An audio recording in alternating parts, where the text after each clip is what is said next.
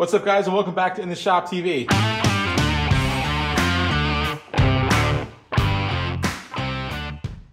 If you guys are new to the channel, I'd love it if you can hit that subscribe button and click the little bell icon at the top. This way you can get notified when I upload new videos if you want to follow along with this entire 55 Chevy truck build from the frame up. So if you guys remember in the last video, we installed our crossmember, we got it welded in along with our spring top hats here and here, and we kind of goofed.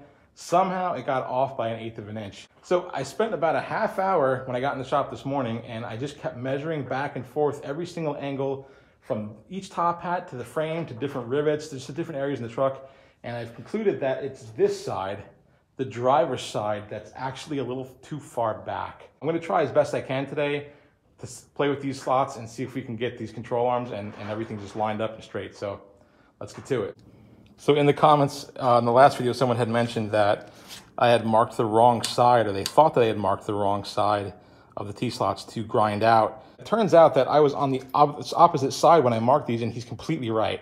So thanks whoever you were that mentioned that. You saved me some heartache here. So I crossed this out. It's not this side, it's this side that we have to open up because the driver's side is what's further back. So we're gonna open up both sides of these. This is the tool that I'm gonna be using. It's just a little mini belt sander. I'm going with an 80 grit. I don't know if that's going to be enough because this is pretty thick stuff. It's 3/16 inch steel. I'm sure it'll work, but it might take a long time. But let's try it first because it is narrow enough that I can kind of get the tip of it in there. A grinder will work, but it's a big blade and it's kind of crude. I don't know. I want to try this first, and if it doesn't work, I guess we'll have to go to the grinder, but let's see how this does.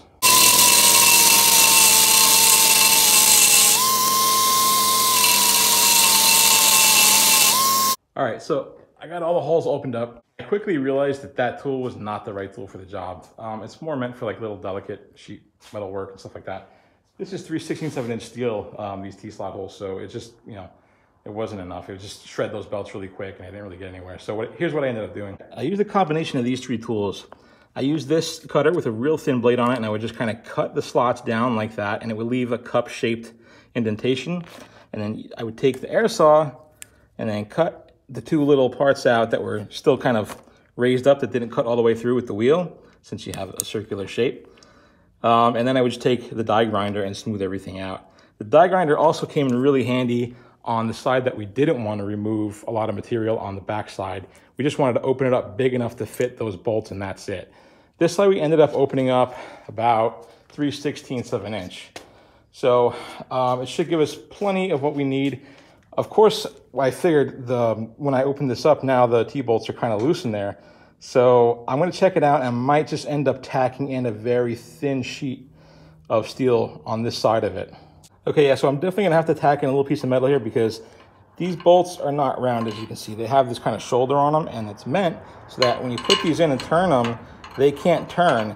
See this gap on this side right here? I'm just going to go ahead and see if I get like maybe a 16th, or I think an 8's going to be too big, but it's just something, a little piece of sheet that we can weld in on this side. All right, so I've cut out my little filler piece for that T-slot, and what we got to do right now is going to be a little bit tricky.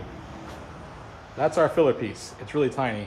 That's probably like, I didn't measure it, but I believe it's, I think 14, not even 14, 16 gauge steel or something, really thin. And we're going to weld 3/16 inch steel. So the technique that I use for that is I set my welder to be my target metal, which is the thicker piece, the 3/16 steel, and I kind of turn down the heat just a tiny bit. You focus your MIG electrode or the welding electrode on the thicker piece of metal and kind of let the puddle of molten metal spill over onto the thinner stuff.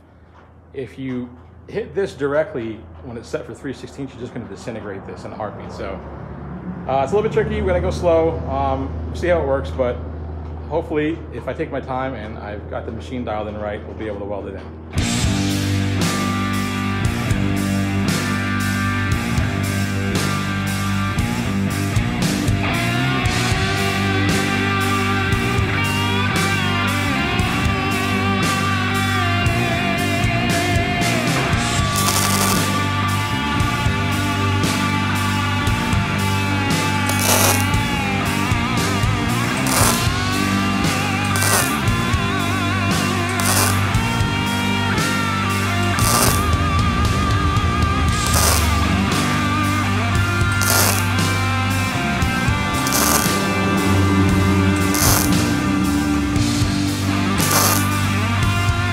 Okay, so it half went well.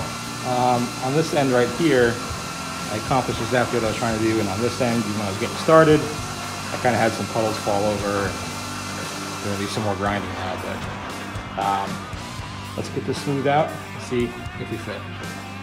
See, looks pretty good, and then, geez.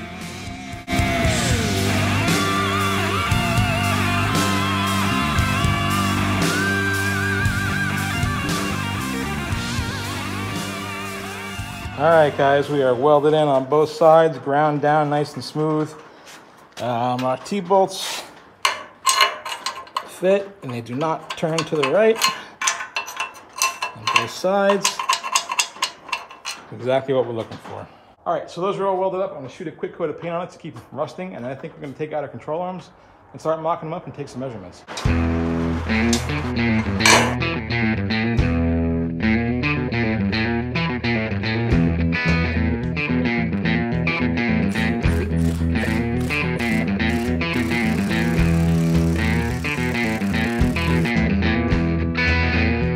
All right, guys, so measuring now, the control arms are in from the end of the bolt, let's square it up, to the frame, edge of the frame. We are at 21 and 5/8. All right, coming over to this side, squaring up on the edge of the bolt, just the same. We are 21 and, I mean a hair, yeah, it's 5/8, still a hair under. I think I can live with that, guys. I'm gonna call that good. We're within a 1/16 of an inch even on both sides. And again, we can fix that with some caster adjustment. What they do is they kind of shim underneath here, and that will bring this forward, pivot this whole thing like that, so it'll bring the wheel forward this way. I mean, these are micro adjustments here, guys, so I'm pretty happy with this. I think we're gonna be okay.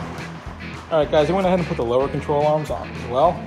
What I did was I measured from the front of the control arm here to the front of the frame, and the same thing on the other side, and those two came up exact dead on where I need them to be. So I'm really happy with that. These are totally within spec. I think we're at, within a 1/16 of an inch, maybe even less, the front of the frame. And then we measured to a couple of the rivets here, just to get a better reference, not just one spot. And I am feeling a lot better with how this turned out, guys. I mean, I think we are in good shape, ready to go. So I am into the color, actually. I really like that cast color, so I think I'm gonna paint them that same exact color. Just buff them up a little bit, paint them, and I will clear coat them, because there's gonna be, without spilling too many beans, there's gonna be a lot of that kind of gunmetal looking stuff to come on this truck. So I'm gonna roll with that look. I was gonna powder coat them, but these bushings are in here for life. I mean, I could get them out, but then, he's got this captivated arm here. And anyway, with powder coating, the bushings, these things get baked in an oven, so the bushing could melt on you. So that's not something I want to deal with. So we'll just mask everything up real good. These ball joints unscrew, fortunately for us, so that won't be a problem. So it's just really masking off the inner part of these bushings, which will be fine, and we'll get these painted up. But they are a super good fit. I'm happy with how everything lines up now, and I'm glad just to put that behind us. So I decided I'm gonna put these spindles on just to see how everything looks, how it's lining up.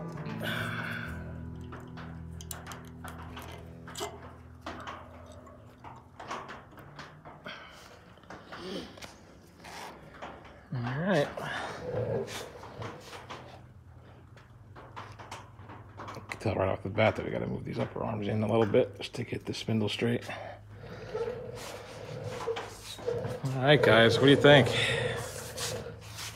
It's been kind of a process. So these spindles are plain cast, so I am gonna have to get them off. All this is gonna come off, and we're gonna paint it, and we have to get our chassis done. I was originally gonna strip this down and have it painted, or paint it myself, but I think I'm gonna have it powder coated. There's a place nearby that, for the money that they're charging, I mean, just my time alone, it doesn't make sense. I'm gonna bring them the whole chassis, strip everything off it, and let them powder coat it.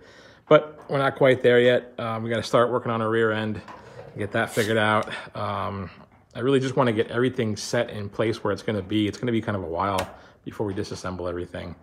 We gotta get our engine in, we gotta get the cab on to mock it up where the engine's gonna go, weld our motor mounts in.